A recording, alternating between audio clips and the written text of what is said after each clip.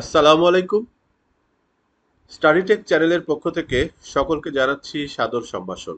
আমি আকসাদুর রহমান। আজ আমি আলাপ করব মাল্টিপল লিনিয়ার রিগ্রেশন সম্পর্কে। এর আগে আমি সিম্পল লিনিয়ার রিগ্রেশন নিয়ে একটি ভিডিও করেছি এবং সেই ভিডিও লেকচারটি আমার এই চ্যানেলে আছে।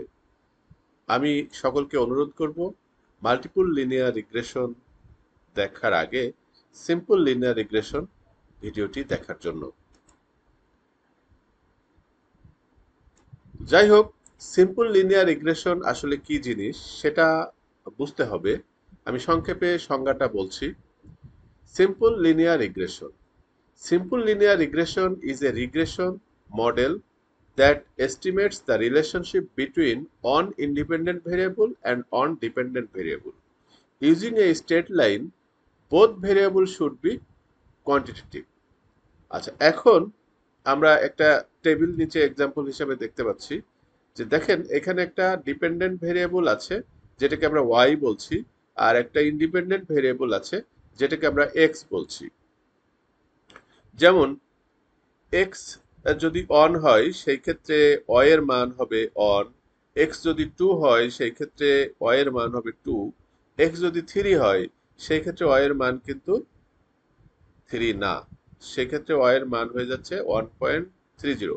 অর্থাৎ এই এক্স এর উপরে ওয়াই এর যে মানটা সেটা আসলে নির্ভর করছে। সো এক্স এর সাথে কোনো না কোনো ভাবে একটা রিলেশন আছে ওয়াই এর মানের, সেই জন্য ওয়াই কে আমরা বলছি যে ডিপেন্ডেন্ট ভেরিয়েবল। কিন্তু এক্স একটা চলক, এক্স চলক কিন্তু 1 2 3 4 5 এ কিন্তু এর মতো চলতে আছে, এখানে কিন্তু কোনো ডিপেন্ডেন্সি নাই, সেজন্য এটাকে বলা হচ্ছে ইন্ডিপেন্ডেন্ট ভেরিয়েবল। আর ওয়াই হচ্ছে এক্স এর উপর ডিপেন্ডেন্ট, অর্থাৎ এক্স অনুসারে ওয়াই এর মানটা আমরা এখানে দেখতে পাচ্ছি বা বসানো আছে, তাই এখানে ওয়াই কে ডিপেন্ডেন্ট ভেরিয়েবল বলছে। তাহলে এই দুইটা চলকের মধ্যে রিলেশনটা কি? আমরা এখন হঠাৎ করে এই এখানে তো পাঁচটা রেকর্ড আছে, 5 যদি এক্স হয় ওয়াই এর মান হবে সেখানে 2.25। এখন আমরা যদি সিক্স এর মান, সিক্স যদি এক্স ভ্যালু হয় তাহলে ওয়াই ভ্যালু কত হবে সেটা কিন্তু আমরা বের করতে পারবো না, বা আন্দাজে আমাদের বের করতে হবে। কিন্তু আমরা যদি লিনিয়ার রিগ্রেশনের মাধ্যমে একটা লাইন তৈরি করতে পারি, স্ট্রেট লাইন তৈরি করতে পারি, তাহলে কিন্তু ইজিলি সিক্স এর মান কত, সেভেন এর মান কত, আপকামিং সবগুলো এক্স চলকের জন্য ওয়াই চালকের মান কত সেগুলো কিন্তু আমরা বের করতে পারবো। তো এটা ছিল আসলে simple linear regression. Simple linear রিগ্রেশনে দেখেন ইন্ডিপেন্ডেন্ট ভেরিয়েবল একটা এবং ডিপেন্ডেন্ট ভেরিয়েবল একটা, অর্থাৎ একটা ইন্ডিপেন্ডেন্ট চলকের উপরে একটা ডিপেন্ডেন্ট চলক এখানে আছে আর কি। মাল্টিপল লিনিয়ার রিগ্রেশনে আসলে দুইটা, দুই বা ততোধিক ইন্ডিপেন্ডেন্ট চলক থাকে আর একটা ডিপেন্ডেন্ট চলক থাকে। সংজ্ঞাতে আমরা দেখি, multiple linear regression is a method we can use to quantify the relationship between two or more independent variable and a dependent variable। তো আমরা এখানে একটা এক্সাম্পল দিয়েছি, সেখানে দেখেন আমরা একটা কিন্তু ডিপেন্ডেন্ট ভেরিয়েবল নিয়েছি সেটাকে ওয়াই বলছি, আর দুইটা ইন্ডিপেন্ডেন্ট ভেরিয়েবল নিয়েছি যেখানে এক্স ওয়ান এবং এক্স টু বলেছি। ইন্ডিপেন্ডেন্ট ভেরিয়েবল কিন্তু একাধিক হইতে পারে, আহ, দুইটা তিনটা চারটা পাঁচটা 100টাও হইতে পারে বা তারও বেশি হইতে পারে, সো এটার কোনো লিমিট নাই আসলে।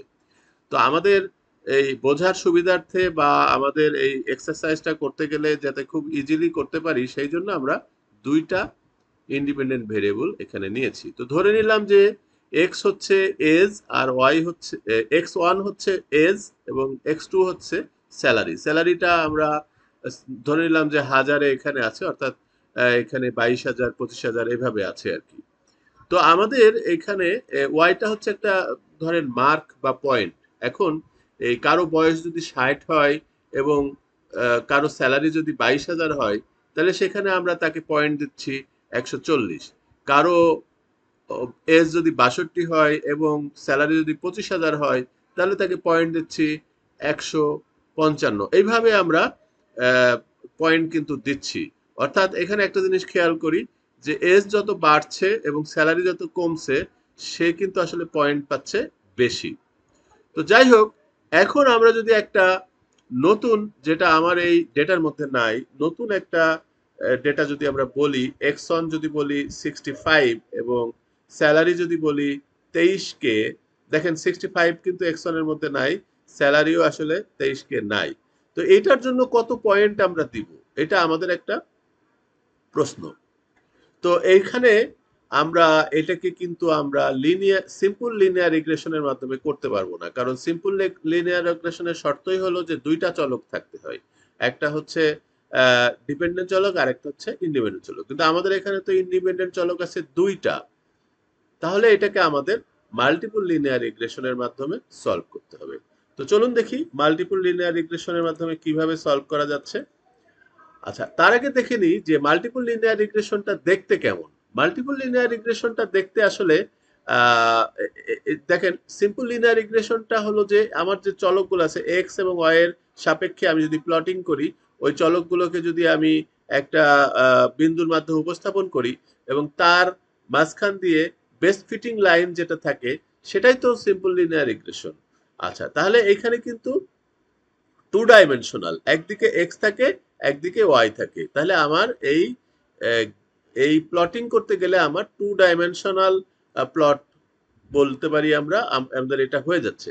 কিন্তু মাল্টিপল লিনিয়ার রিগ্রেশনের ক্ষেত্রে দেখেন, এক্স কিন্তু দুইটা আছে, x one x two, x তিনটাও থাকতে পারে চারটাও থাকতে পারে, যাই হোক তখন এই ডাইমেনশনও চেঞ্জ হয়ে যাবে। তো এখানে যে এক্স আছে সেই এক্স দুইটা এবং ওয়াই একটা, তাহলে এখানে থ্রি ডাইমেনশনাল হলো। থ্রি ডাইমেনশনালটা আমরা যদি আঁকতে চাই তাহলে আসলে এই সিঙ্গেল পেপারে মানে আঁকাটা একটু কঠিন, তারপরেও এইভাবে দেখানো হয়েছে যে দেখেন এক্স ওয়ান আর একদিকে চলে গেছে এক্স টু, একদিকে ওয়াই টু, এবং আমার প্লটিংটাও কিন্তু এইভাবে থ্রি ডি মতো ভাব হচ্ছে, আসলে থ্রি ডাইমেনশনাল বোঝানো হয়েছে এখানে। সো এইভাবে প্লটিং গুলো হয়। আচ্ছা, আমাদের সিম্পল লিনিয়ার রিগ্রেশন যখন ছিল তখন আমরা যে লাইন বের করেছিলাম, সেই লাইনের রিগ্রেশন লাইনের যে ফর্মুলা ছিল, সেই ফর্মুলা ছিল ওয়াই ড্যাশ সমান সমান বি এক্স প্লাস এ। এখানে বি হচ্ছে কি স্লোপ এবং এক্স হচ্ছে ডেটা পয়েন্ট আর এ হচ্ছে ইন্টারসেক্ট। তো এইভাবে আমরা তখন সিম্পল লিনিয়ার রিগ্রেশন আমরা বের করেছিলাম। আর মাল্টিপল লিনিয়ার রিগ্রেশনের ক্ষেত্রে যে ফর্মুলাটা আছে সেটা হচ্ছে y সমান সমান b1 into x1 b2 into x2, অর্থাৎ b1 হচ্ছে স্লোপ অন এবং x1 হচ্ছে অবশ্যই চলক, b2 হচ্ছে স্লোপ টু, x2 হচ্ছে চলক টু, আর a হলো ইন্টারসেক্ট। তো এই ফর্মুলাটাকে আমরা কিন্তু এইভাবেও লিখতে পারি যে আমরা দেখেন এখানে কিন্তু ডট ডট দেওয়া আছে, অর্থাৎ এই চলক যে দুইটাই থাকবে এমন না, যতগুলোই থাকুক না কেন আমাদের এখানে তো আমাদের এই ডট ডটের মধ্যে কিন্তু সেগুলি থাকবে। তো এই জিনিসটাকে আমরা আরেকটা ভাবে উপস্থাপন করতে পারি যে সামেশন, এইখানে আই বলতেছি হলো যে ওই যে চলকের সংখ্যা আর কি, তো মানে ইন্ডিপেন্ডেন্ট চলকের সংখ্যা। তো আই সমান সমান জিরো। এখন বি আই এক্স আই মানে প্রথমে জিরো, তারপরে এটা এন সংখ্যক, যদি আমার 10টা চলক থাকে তাহলে 9 বার, অর্থাৎ বি9 পর্যন্ত হবে, 0 থেকে 9 10টা হবে, সবার যোগফল হচ্ছে। এখানে দেখুন বি1 ইন্টু এক্স1, এই গুণ করার পরে কার সাথে যোগ হচ্ছে, বি2 ইন্টু এক্স2 এর সাথে যোগ হচ্ছে। আরেকটা যদি থাকতো বি3 ইন্টু এক্স3 এর সাথে যোগ হতো। তার মানে কি, তার মানে আসলে এই যতগুলি চলক থাকবে, ইন্ডিপেন্ডেন্ট চলক থাকবে, ততগুলি চলকের সাথে এই ততগুলি চলকের স্লোপ থাকবে এবং ততগুলি চলকের ডেটা পয়েন্ট থাকবে, সেগুলিকে স্লোপ এবং ডেটা পয়েন্ট দিয়ে গুণ করে আসলে সবগুলি চলকের যোগফল করতে হবে। এটাকেই বলা হয় summation I equal to zero এবং বিয়ন বিআই এক্স আই। তো এই হলো আমাদের মাল্টিপল লিনিয়ার রিগ্রেশনের ফর্মুলা। তো আমরা মাল্টিপল লিনিয়ার রিগ্রেশনের মাধ্যমে যদি আগের যে টেবিলটা দেখলাম, আগের যে এক্সারসাইজটা দেখলাম, সেটা যদি সলভ করতে হয় তাহলে আমাদের আসলে কি কি বের করতে হচ্ছে। আমাদের বি1 বের করতে হচ্ছে, এক্স1 তো অবশ্যই আছে, বি2 বের করতে হচ্ছে এবং এ বের করতে হচ্ছে। তাহলে বি অন এবং বি2 এবং এ কিভাবে বের করা যায়, তো সেগুলি বের করার জন্য কিছু ক্যালকুলেশন আমাদের করতে হবে। এটা ও মানে আমাদের ওই বি1 বি2 এবং এর যে সূত্র আছে সেই সূত্রতে এই আইটেমগুলো বা এই এলিমেন্টগুলো লাগবে, সেজন্য আমরা এখানে ক্যালকুলেশন করছি। প্রথমে আমাদের যে বেস টেবিলটা আছে সেখানের মিন ভ্যালু এবং সেখানের সাম, আমরা ওয়াই এর মিন ভ্যালু, ওয়াই এর সাম, এক্স1 এর মিন ভ্যালু, এক্স1 এর সাম বের করছি। তারপরে আমরা প্রত্যেকটার স্কোয়ার করছি, যেমন এক্স1 স্কোয়ার করছি, এক্স2 স্কোয়ার করছি, এক্স1 ওয়াই করছি, এক্স2 ওয়াই করছি। এই যে জিনিসগুলো আমরা ক্যালকুলেট করছি এটা আমাদের পরবর্তীতে লাগবে। আচ্ছা, তারপরে সবগুলির সাম করতেছি। তাহলে আমাদের ফার্স্ট স্টেপ হচ্ছে calculate এক্স1 square, এক্স2 square, এক্স1 Y, এক্স2 Y এবং এক্স1 এক্স2। এটা কিন্তু অবশ্যই এই ডেটার আলোকে, কারণ এখানে মাত্র দুইটা দুইটা ইন্ডিপেন্ডেন্ট ভেরিয়েবল আছে, তাই আমাদের এক্স1 আর এক্স2 করলেই হয়ে যাচ্ছে। আচ্ছা, এরপরে আমাদের সামেশন সবার এই যে এক্স1 স্কোয়ার যেগুলো আমরা করেছি সেটার সামেশন, তারপরে সেটার সামেশনের সাথে এই যে সামেশন আছে সেটার সামেশনের সাথে আমাদের রিগ্রেশন সাম বলে এটাকে, দেখেন সেই সামেশনের সাথে কিছু ফর্মুলা এখানে আছে, করে আমাদের রিগ্রেশন সামটা কিন্তু বের করতে হচ্ছে। তার মানে এখানে ফর্মুলা দেওয়া আছে, ফর্মুলা অনুসারে আমাদের প্রত্যেকটা কলামের রিগ্রেশন সাম কিন্তু আমরা বের করছি। এটা হচ্ছে স্টেপ 2 তে আছে। স্টেপ 3 তে আমাদের ক্যালকুলেট করতে হবে এ, বি1 এবং বি2। বিয়নের জন্য যে ফর্মুলা আছে সেই ফর্মুলাতে আমরা আগের পেজে যে মানগুলি পেয়েছি সেই মানগুলি বসিয়ে দিলে বিয়ন সমান আমরা পাচ্ছি 3.148 এবং বি2 তেও যথারীতি মানগুলি বসালে আমরা বি2 সমান পাচ্ছি -1.656। এখন এর জন্য যে ফর্মুলা আছে সেই ফর্মুলাটা হচ্ছে ওয়াই, বলতে আমরা বলতে পারি যে ওয়াই এর যে মিন ভ্যালু আছে সেটা, আর বি ওয়ান এর সাথে গুণ করতে হবে এক্স ওয়ান এর মিন ভ্যালু, বি টুর সাথে গুণ করতে হবে এক্স টুর মিন ভ্যালু।